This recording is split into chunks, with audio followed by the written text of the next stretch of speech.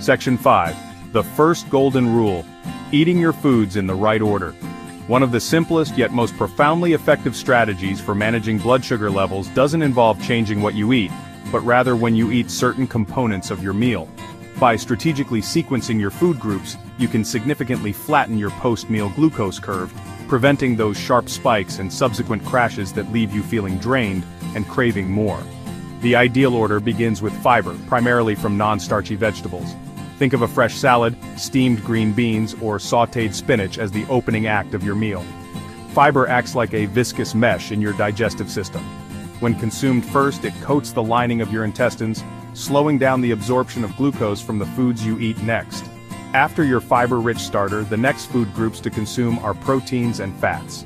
Chicken, fish, eggs, tofu, nuts, seeds, and healthy oils like olive oil fall into this category. By eating these after your vegetables but before your carbohydrates, you further enhance the glucose flattening effect. Finally come the starches and sugars, the carbohydrates like bread, pasta, rice, potatoes, or any sweet dessert. By consuming these last, their glucose impact is significantly blunted by the fiber, protein, and fat already working their magic in your digestive system.